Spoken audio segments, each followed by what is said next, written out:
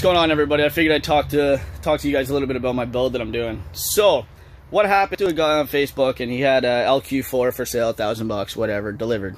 Sweet, done deal. Send it out.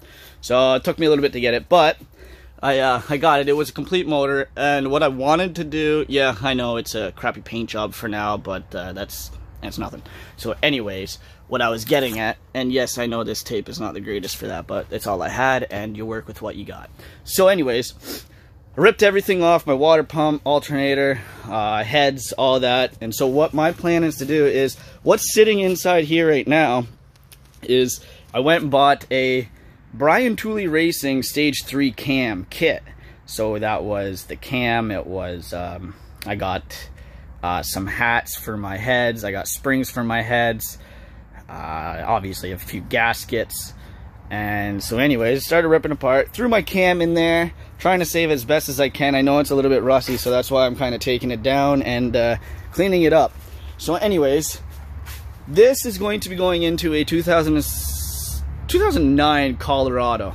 I'm not going to show you that right now because it's obviously it's kind of embarrassing and it needs a little bit of work, but it's a work in progress and it is a project.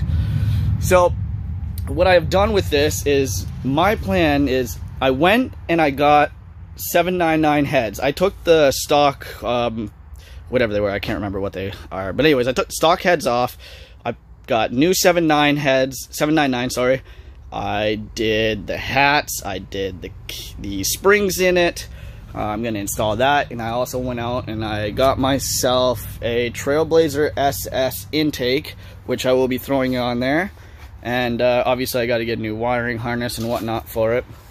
But yeah, that's my build, and stay tuned because I'm really excited about this. My buddy also has a, I think it's a 96 GT or whatever. I'm not exactly sure. I'll give you more info on it later because I'm actually going to go to his house and start filming a little bit of it. But so what he has is, he actually went a weird way. He took his Mustang and he put a 5.3 in it. Yeah, LS motor. We know a few people that have done it, and honestly, they make crazy powder. They're light. LS builds are cheap. That's why everybody does them, and they're fun to do. They're fun to work with. So yeah, stay tuned to that. It's gonna be a while because obviously COVID's slowing everything down. The work and everything, it sucks. Whatever, but it leaves me more time to play with my toys and work on my truck, my motor, and my quad, and everything else that I'm doing. Because I need more time in the day. I don't have enough time in the day to mess with all the things that I have.